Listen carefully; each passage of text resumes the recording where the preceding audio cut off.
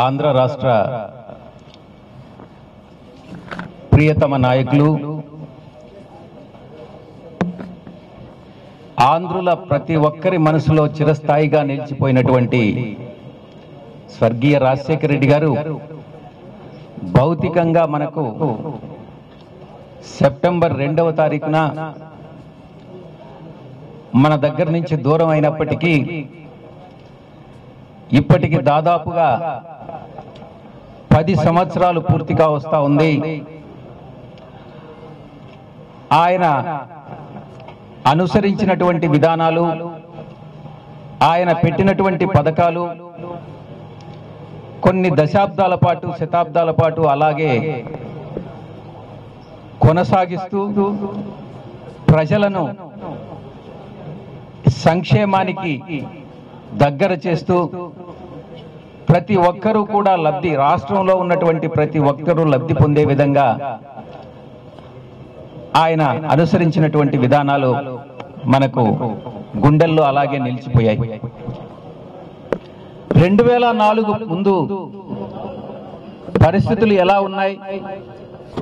రైతులందరూ కూడా దారుణమైనటువంటి ఇబ్బందులకు గురవుతూ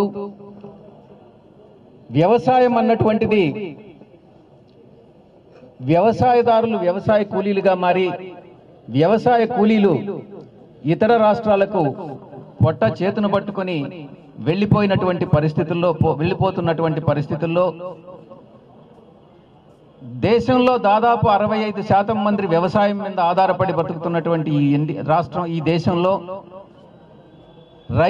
రైతే దేశానికి వెన్నెముక అన్నటువంటి సిద్ధాంతాన్ని నమ్మి ఆయన వ్యవసాయ రంగాన్ని దేశంలోనే ఎక్కడా కూడా అభివృద్ధి చెందనంతగా రాష్ట్రంలో అభివృద్ధిని అన్నటువంటిది చేసి చూపించినటువంటి ఘనత స్వర్గీయ రాజశేఖర రెడ్డి గారిది. ఆ రక్తం పంచుకొని పుట్టిన ఆయన ఆలోచన విధానాల్ని అనుసరిస్తూ ఆయన ఏదైతే పథకాలను ప్రారంభించాడో ఆ పథకాలన్నీ కూడా ఆయన చనిపోయిన తర్వాత కొన్ని పథకాలని డిస్కంటిన్యూ చేయడం జరిగింది. వాటిని అన్నిటినీ కూడా ఈరోజు తండ్రిని మించిన తనయుడిగా రైతులు కానీ అలా పారిశ్రామిక రంగం కానీ సేవా రంగం కానీ అన్ని రంగాలకి సమాంతరంగా న్యాయం చేయాలి, వ్యవసాయ రంగాన్ని ముఖ్యంగా అభివృద్ధి చేయాలి అన్నటువంటి తండ్రి చేసినటువంటి విధానాలు ఏదైతే ఉన్నాయో వాటిని కొనసాగించడానికి ఈరోజు శ్రీ జగన్మోహన్ రెడ్డి గారు ముఖ్యమంత్రిగా కొనసాగుతూ ఆయన పథకాలను కొనసాగిస్తా ఉన్నారు. Subscribe to Telugu news TV. Subscribe to Telugu news channel.